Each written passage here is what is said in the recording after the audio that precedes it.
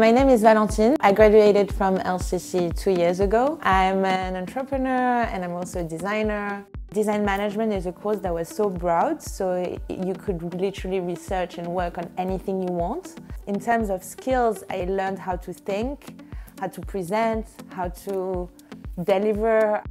I've launched an app a year ago called Shake, with 3 S's at the beginning, and it was actually my final project at LCC, and we launched it last year, and we now have about 2,000 users in London, and yeah, we're growing the company.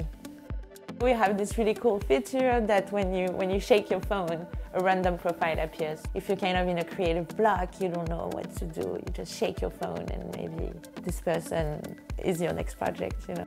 We are representing all sorts of creative industries, from fashion, music, film, photography, design.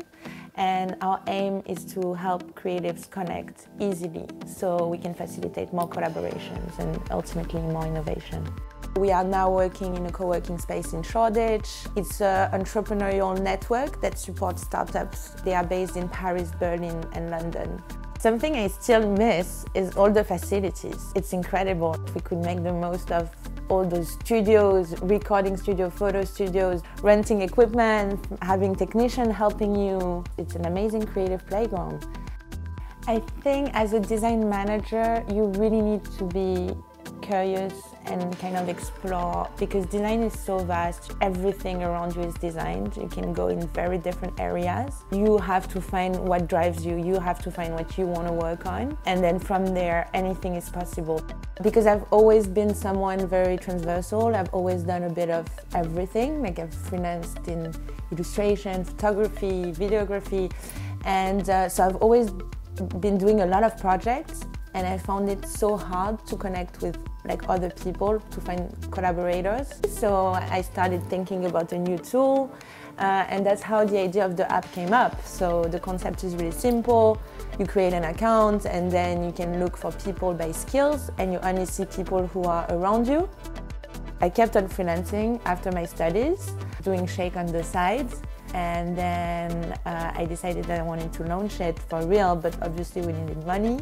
So we decided to do a crowdfunding that was successful, allowed us to launch on iOS. And since then the adventure began. We kept on growing the community. So we have about 40 volunteers now that have helped us out and grow the community very organically. We realized that it was great to connect creatives, but they also needed visibility. More than connection, they needed visibility and they needed opportunities. So we started spreading opportunities, like paid opportunities with corporates, see how far we could help creatives grow. And now we're working on financial solutions for freelancers. That really is sort of a new beginning for me. I don't have a long-term plan in selling the company or whatsoever. We just want to push it as much as we can and deliver meaningful solutions.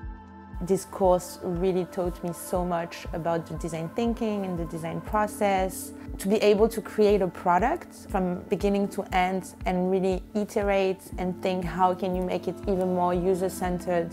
I'm someone very active, very curious. I'm always love to do a lot of different things.